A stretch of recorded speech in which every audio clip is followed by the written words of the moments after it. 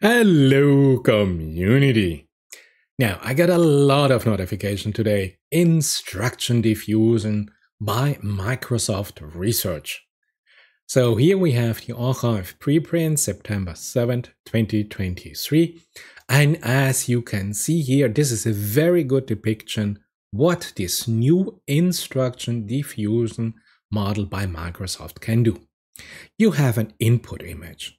You can transform this image to a Van Gogh style picture, or you can in-paint here some crown on the head of the elephant, or you paint the pixels of the cheetah here in blue, or you mark the pixels of the cat in the mirror, or you indicate specific parts or positions in a picture, or you do simply some detection of the objects in an image.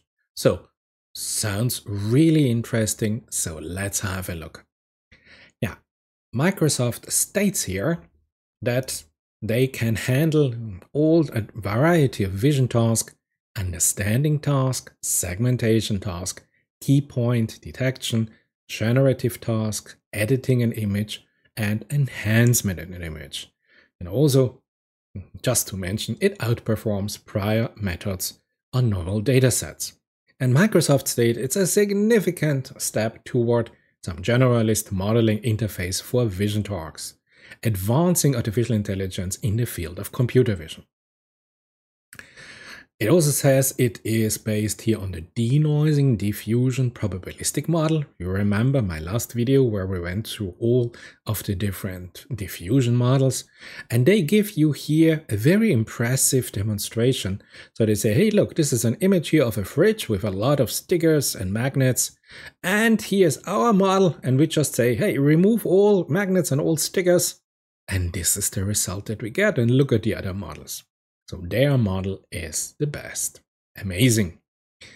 Now, I just said, hey Bart, by Google, explain the denoising diffusion probabilistic model to me in technical details, and then compare it, please, to the Stable Diffusion XL model.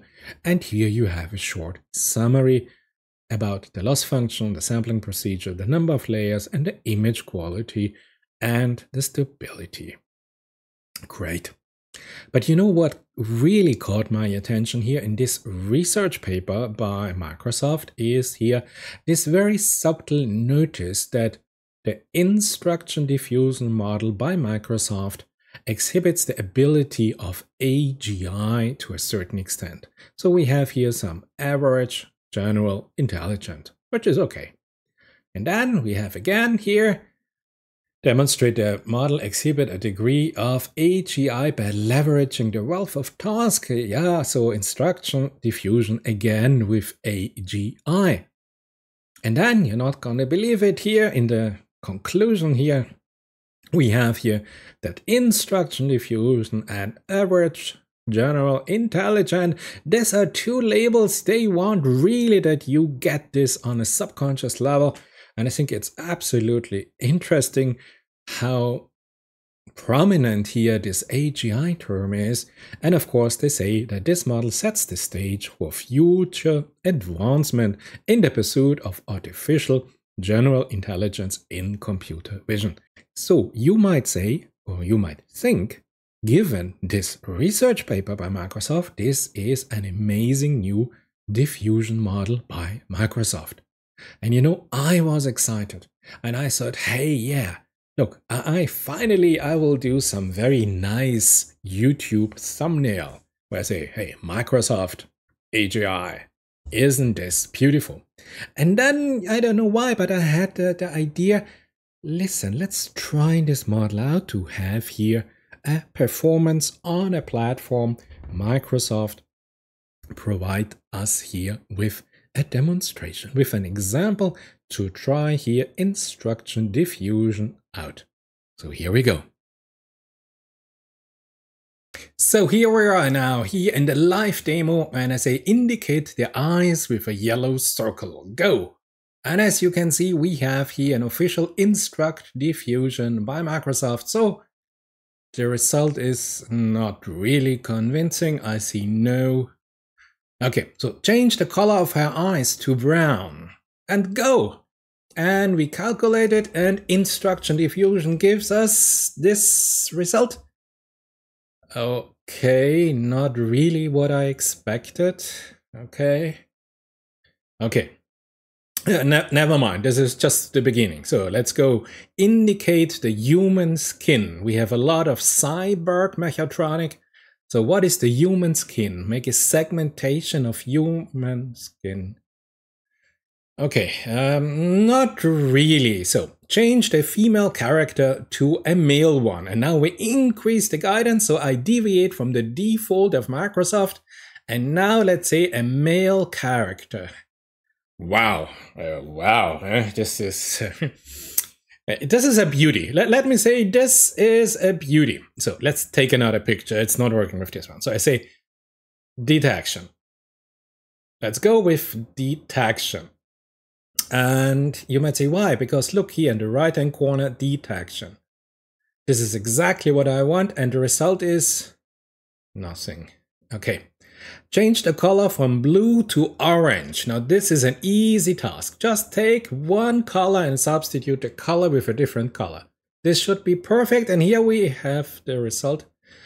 Okay, not what I expected. Okay, now I say, listen, identify all objects in the image, a full segmentation. So this is my command. I deviate now from the original publication by Microsoft. Wow. Okay, full segmentation is interesting. So I say, draw a yellow dot on her right eye. So a single yellow dot on the right eye of the person in the image, and we have the complete compute power of yes, we have one. We have one successful. Now draw a green dot on the left eye. After a minute of calculation, we get now the result. Error. It was too complicated. This was a too complicated task. Okay. Now, mark the pixels of the female character to blue and leave the rest unchanged. After almost a minute of computing. Wow. This is impressive, Microsoft. Impressive. So let's change this. Mark the pixel here of the female character to blue, because now we have a pure cyborg, we have a human part and a cyborg part. Now okay, everything. It's get a little bit, yeah, look at this. This is nice. Image editing, add glasses. So I have a simple human person, just add glasses. This is a simple task. Add the glasses. Let's zoom in a little bit, and here we go. Yes. Oh, wow.